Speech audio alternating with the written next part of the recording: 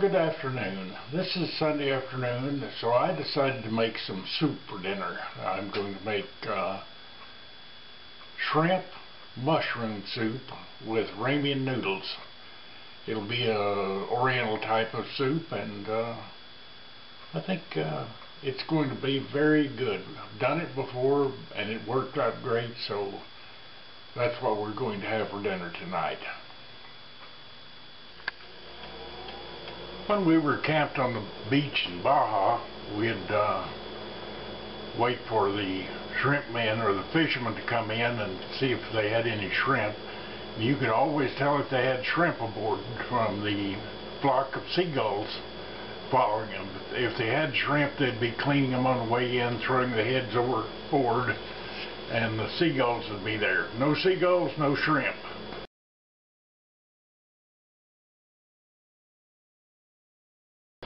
And these are raw shrimp here, so I'm going to cook them. And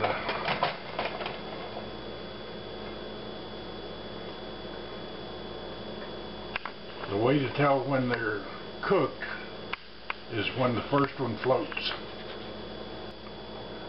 Well, they're floating now, so that means that they're cooked. I'll just dump the water in the strainer over here, catch them, and take the next step. Well, I've got 2 cups of water coming to a boil here, and I'm going to put in a package of chicken flavored ramen noodles. I want to break those up.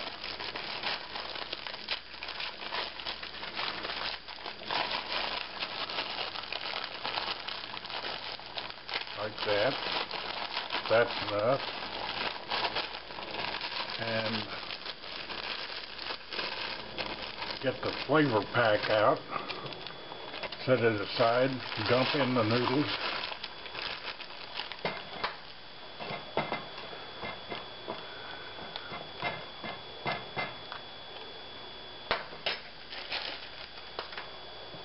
And about 2 ounces of mushrooms here. I've already rinsed them.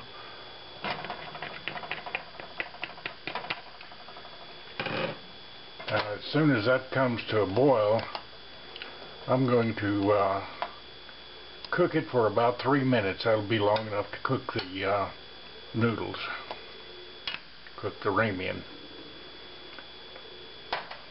You know, the thing about it is you can add just about anything to ramen noodles, and it works.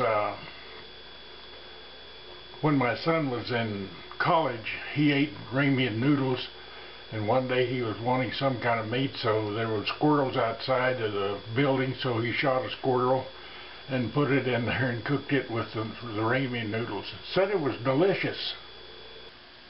Well, the noodles are done. It's been 3 minutes now since they've been cooking. And want to open the flavor pack and add it in there.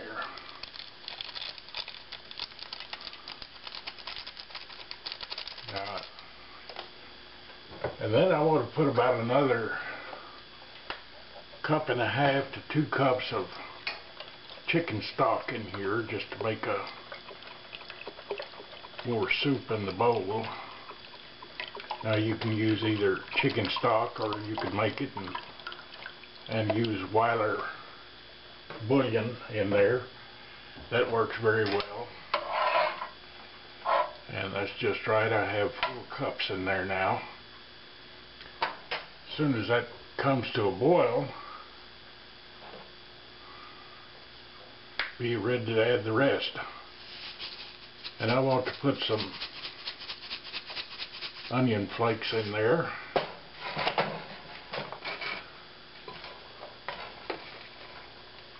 And some powdered garlic. Now, of course, you can use fresh or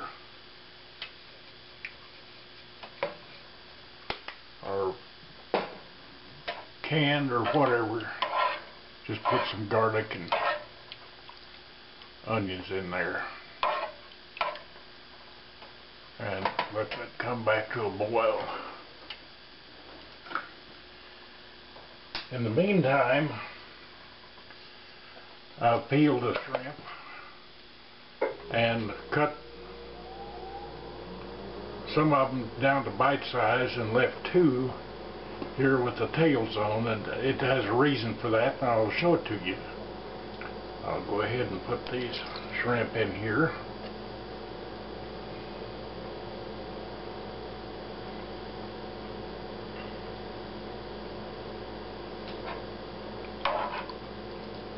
And let that come to a boil. In the meantime, I'm going to taste it for salt.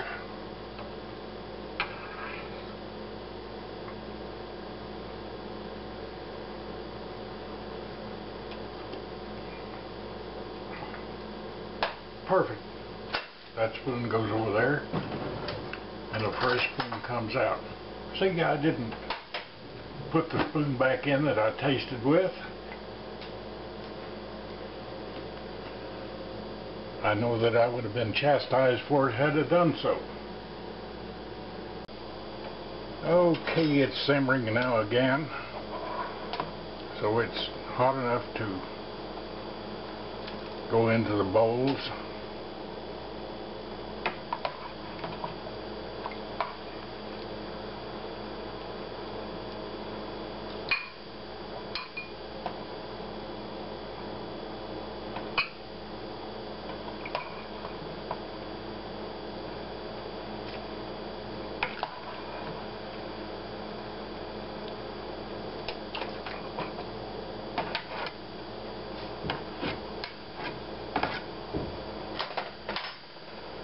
Down far enough that I can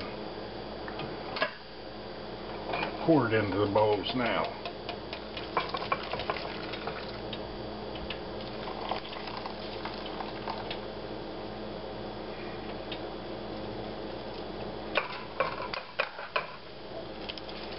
About half in this one and the other half in this.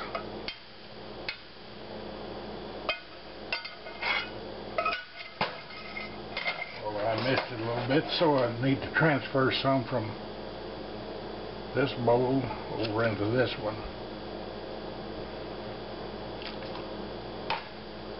Okay, they're about even there. I garnish the top with some chopped green onions.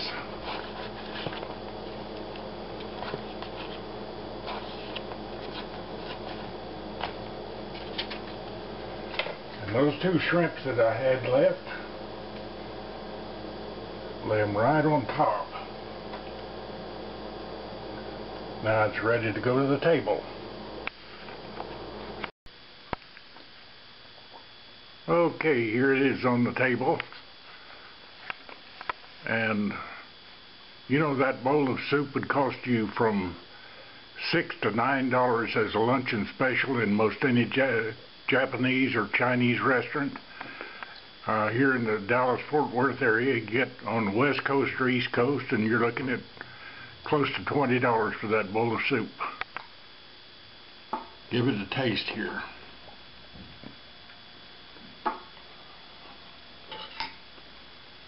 Get me a mushroom and a piece of shrimp if I can find one. There we go.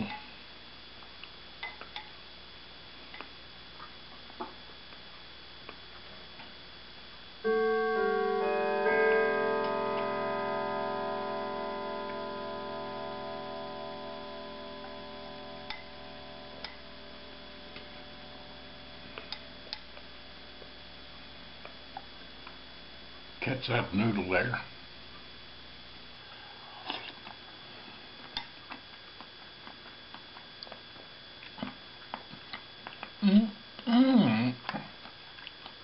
That is good. What do you think of it, hon? That is delicious.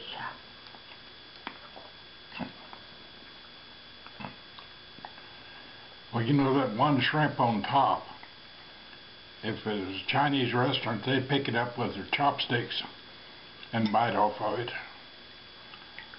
But since I don't have chopsticks, I'm just going to use fingers on the end of it here that makes a little handle.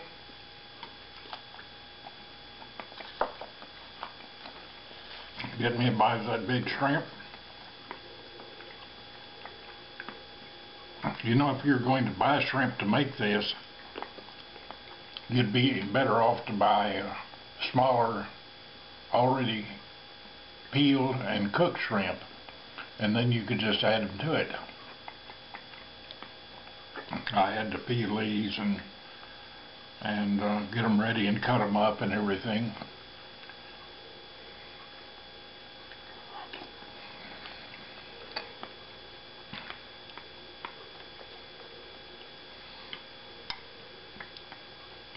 Still, it only took about 30 minutes to make this.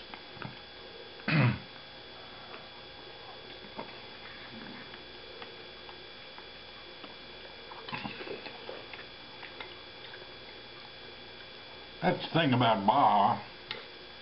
You could drive off the main road down either side to the ocean and find a fish camp or a small village, and you could buy the shrimp and seafood and whatnot like that as fresh as you could get it.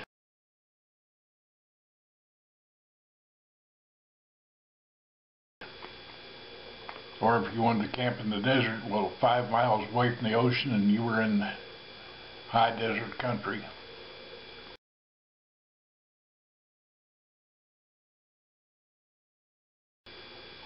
Baja used to be a beautiful place to go, but anymore it's so overrun with high-dollar hotels, and people go there, stay in the hotels, they never get out of those, and might as well just save some money and go to Las Vegas and get the same thing.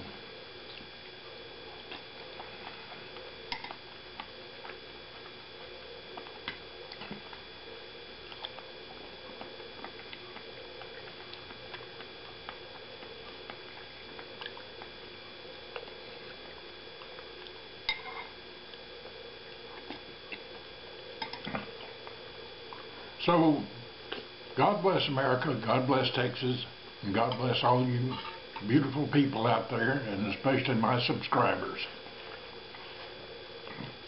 You have a good Sunday night. Bye.